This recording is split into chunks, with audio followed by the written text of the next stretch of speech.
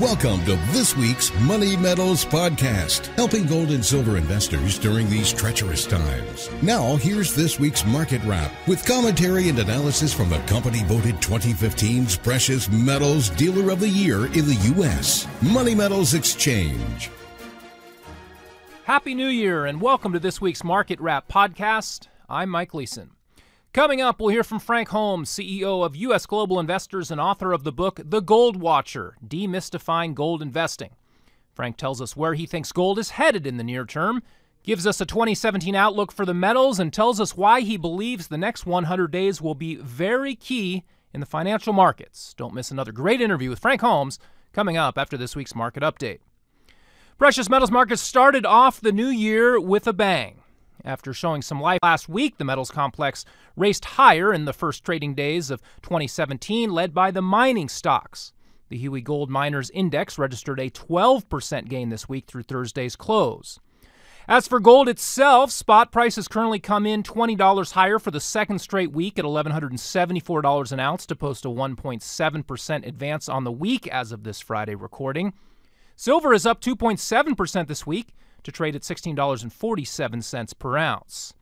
But the big winners so far in the early goings of 2017 are platinum and palladium. Platinum checks in this week with a 7% advance to bring prices to $969 an ounce. Meanwhile, palladium now trades at $755 after gaining a whopping $72 or 10.5% so far this week and this year. Traders who are looking for a new year plunge in markets have certainly been disappointed. It hasn't paid this week to be bearish on metals, bonds, or stocks. About the only good place to be short is the U.S. dollar. The dollar index dropped 1% this week. The greenback was hurt by Wednesday's release of the Federal Reserve's latest meeting chatter. Fed officials telegraphed a, quote, gradual pace of rate increases. However, some policymakers expressed concern about potential risks in the economy that could cause the central bank to change course. Fed officials are also concerned about the new political environment they will face. Senator Rand Paul wasted no time in reintroducing his Federal Reserve Transparency Act as Congress went into session on Tuesday. The act, which is also known as the Audit the Fed bill, has the support of President-elect Donald Trump.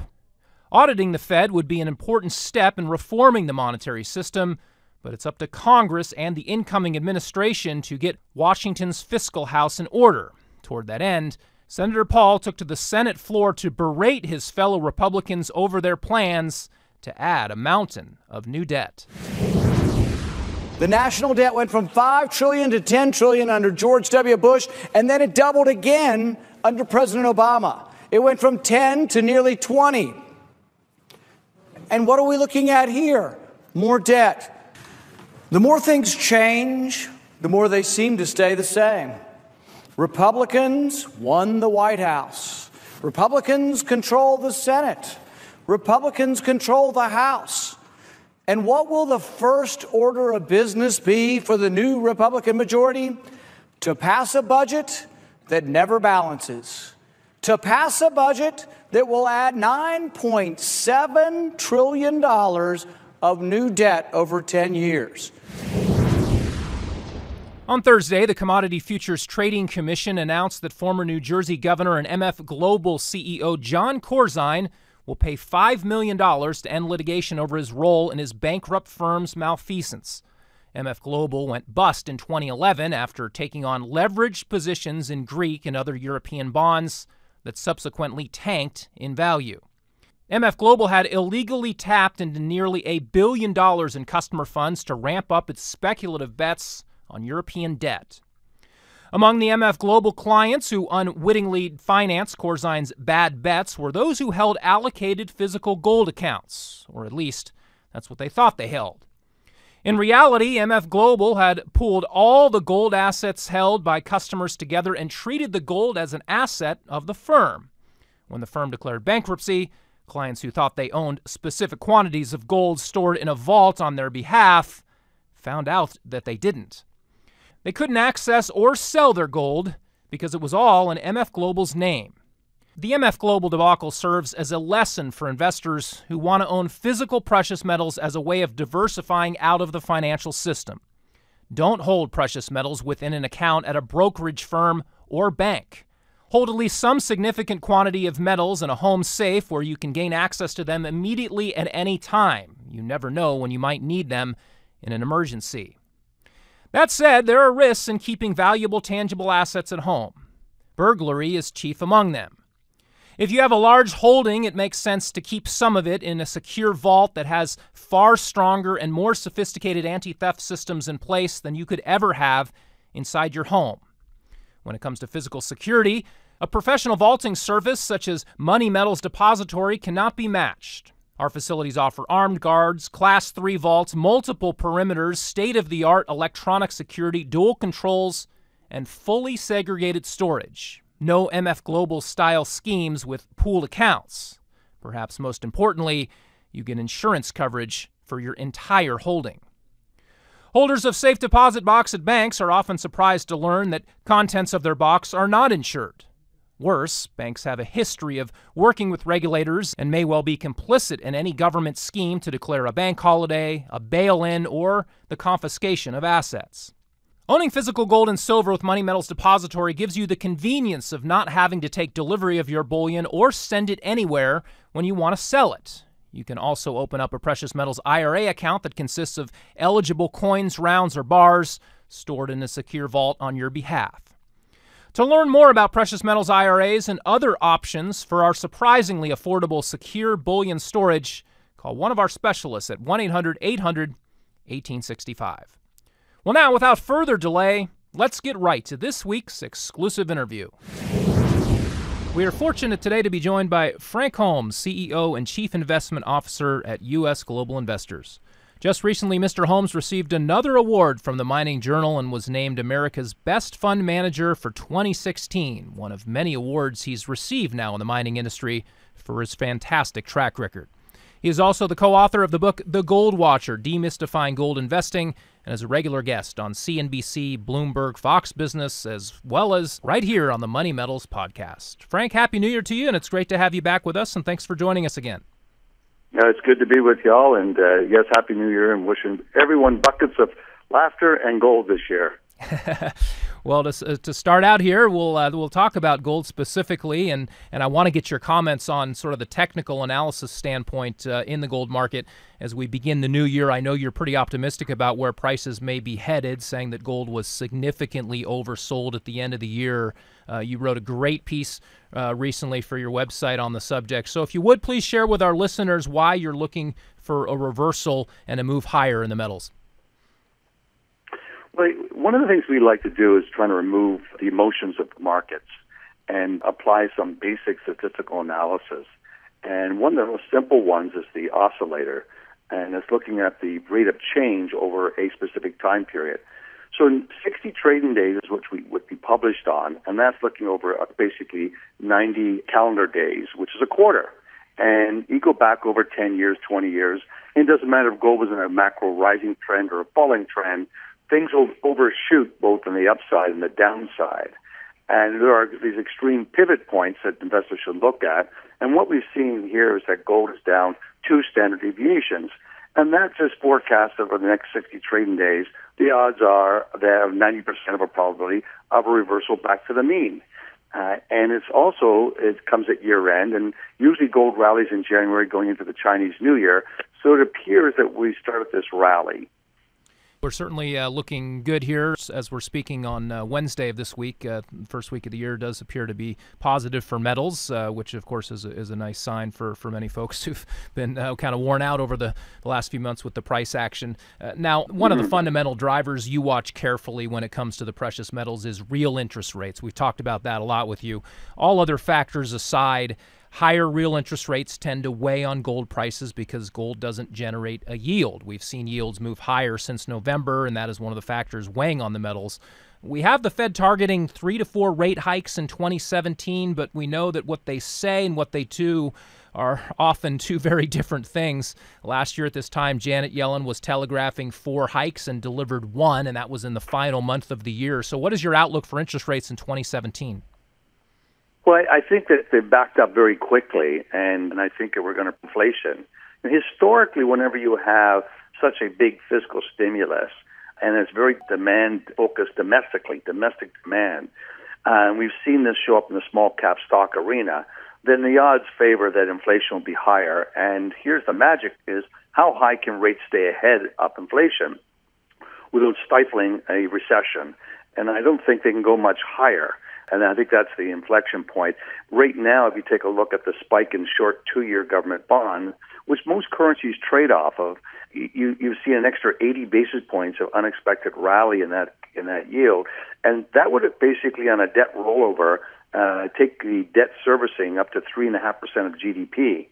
So I think that would be fragile, to say the least.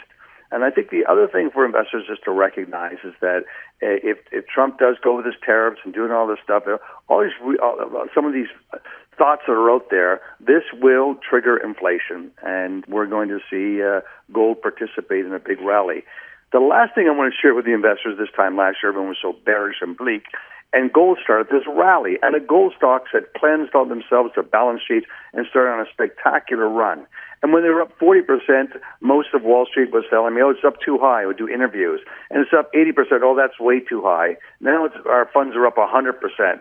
That's just impossible. And still, we're up. World was up 70%, I think, for the past year, and that was still too high. So we still have this pervasive negativity towards gold and talking down gold as an asset class. And I think that's another factor that lends itself that we can get this surge of short covering in gold stocks. Leading me right into my next question. Last year was a real roller coaster for the mining industry. You obviously follow that sector very closely. So will 2017 look more like the first half of 2016 for the miners, where they ascended rapidly and the environment was very positive, or will it look like the second half of the year when they pulled back and gave back much of those gains? Basically, how are things setting up for the mining sector this year? It's a good question. When you do time series analysis, that is, what is the correlation over 20 trading days between gold and the gold stocks? We're talking about a 95% correlation. So if you want to understand the gold stocks, you really have to understand the price of gold and where the direction is going. So a forecast in gold stocks most times is a forecast on gold. Now, what the difference is currencies. And right now, the cheapest gold stocks in the world on an operating cash flow to enterprise value are populating in South Africa and Australia. If you take a look at the multiples compared to North America, and if you look at just having a basket of those names last year and rebalancing on them, being a scavenger, even though the gold rally was taking place, buying the cheapest operating cash flow to enterprise value, you far outperformed everything, the top 10 names. In running a mutual fund, we have to have at least 21 names, and it ends up being more. Coming back to the thought process is that I think any rally in gold, we're going to see those countries where their currency is weak, so therefore labor costs are weaker, but they're getting U.S. dollars, even if the dollar is stronger, and gold prices in U.S. dollars, they have a margin expansion. Speaking of the currencies, obviously one of the major headwinds for gold over the last several months has been a strong U.S. dollar. What are you looking for there on the currencies? Is the dollar likely to weaken versus the other fiat currencies around the world? And how does that weigh in on the Fed's policy as well? I think the next 100 days is going to be very important. One thing about Trump, he is taking speed as being a very important factor in how he's looking at capital markets. And so I think that we'll have a better feel in the first 100 days.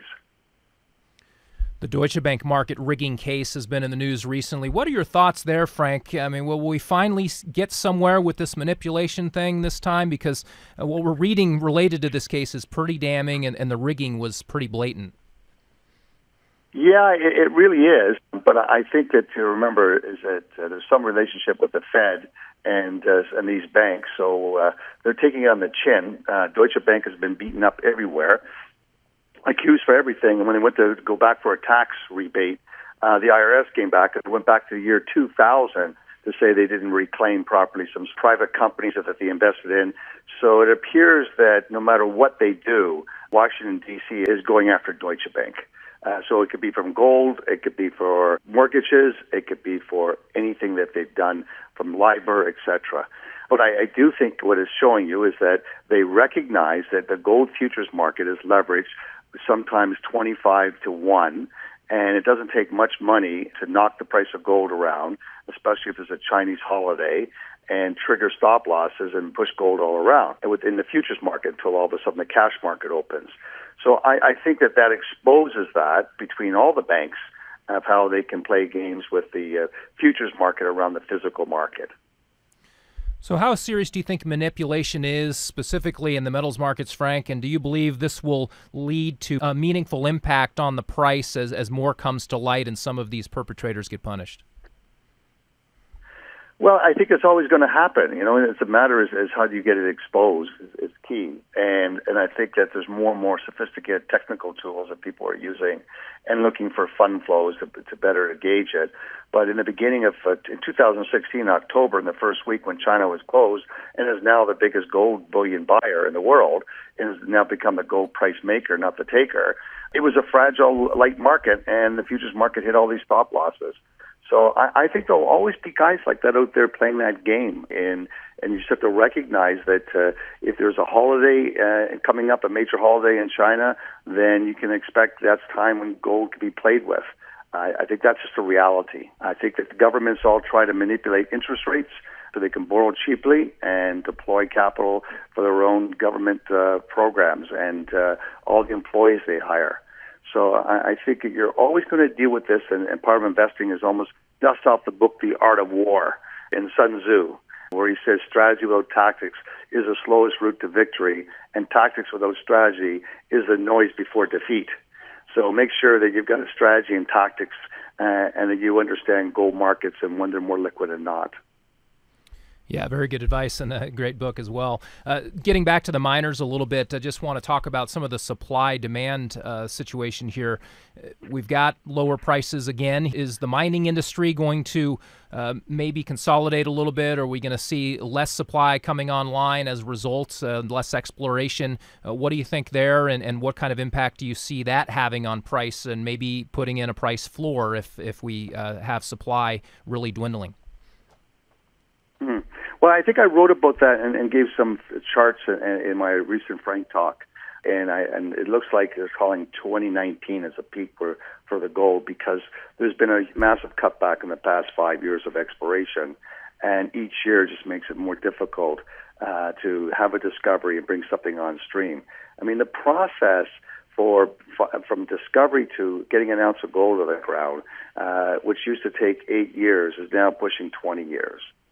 So I think this is a new reality, and it's good to have environmental clean air and clean water, but it has become very extremely difficult to explore, to develop, and to maintain gold production. Well, as we look ahead into 2017 here, just being several days in at this point, what stories do you see developing that metals investors are likely to be talking about? Because in 2016, the focus was on the big price rally in the first half of the year, Brexit, and the presidential election. In the months ahead, we'll find out something about what Trump can actually deliver when he takes office. Meanwhile, it looks like trouble is still brewing for the establishment in Europe. The banking sector there doesn't look too healthy, and they certainly have not resolved the debt crisis in places like Greece. And of course, we've got the Deutsche Bank market rigging case that, as it plays out, could potentially make waves in the metals markets. But what are you guessing will be the big stories of 2017, Frank? Pac-Man. So this thought process of gold supply going to be dwindling and peaking shortly. You're going to see mid-caps buying small caps, and big caps have to merge or go after the mid-caps. So I think that stocks become undervalued. You're going to see more and more merger activity and aggressive acquisitions this year. Well, as we begin to close here, Frank, anything else that you're looking for this year, and what kind of year do you think it will be for investors, especially those of us who focus on the metals and miners? I've always recommended 10% in bullion and gold, and they outperformed. Gold stocks far outperformed last year the S&P 500. And gold bullion also did fairly well in a rising interest rate scenario. So I think the thought process of always having 10% and reweighting and rebalancing is just prudent for investors. And stay optimistic. MIT did a study on the significance of optimism, and if you're pessimistic, you can't see opportunity as readily as other people that are optimistic. So I think for our health, both physically and financially, stay optimistic. Well, very good advice for sure, and it's always wonderful insights as usual, Frank. We really enjoy hearing your thoughts, and we really appreciate your time once again. Now, before we let you go, please tell our listeners a little bit more about your firm and your services if they're not yet familiar, and then also how they can follow you and your fantastic Frank Talk blog. Well, thank you. It's very kind words. usfunds.com, USFUNDS.com. Subscribe to the Investor Alert or Frank Talk. And you'll get weekly commentaries on different commodities and the world of oil or Russia, Eastern Europe, China, etc. Comment on that. And we also have top world-class short-term muni funds. And muni yields still appear to be more attractive than buying short-term governments. So we have a thought process that it's important to be balanced and have some munis. And that's another way to play the infrastructure. So go to usfunds.com. Well, great stuff as always, and really appreciate it, Frank. Thanks so much. Have a great new year, and look forward to catching up with you again before long. In 100 days. Well, that will do it for this week. Thanks again to Frank Holmes, CEO of U.S. Global Investors. The site is usfunds.com, and be sure to check out the previously mentioned Frank Talk blog, some of the best market commentary you will find anywhere on gold, the miners, the commodities as a whole, and many other topics related to the investment world. Again, you can find all that at usfunds.com. And check back here next Friday for our next weekly Market Wrap podcast. Until then, this has been Mike Gleason with Money Metals Exchange. Thanks for listening, and have a great weekend, everybody. Thank you for joining us for this week's Money Metals podcast. Be sure to come back next week. And don't forget to subscribe to our podcast through iTunes for answers to all of your questions, or to discreetly and securely buy or sell gold or silver coins, bars, and rounds. Call 1-800-800-1865 or visit www.moneymetals.com. Our knowledgeable and no-pressure specialists are standing by between 7 a.m. and 5:30 p.m. Mountain Time, Monday through Friday. Or you can lock in your order online, 24 hours a day, 7 days a week. Again, visit us at www.moneymetals.com or call 1-800-800-1865.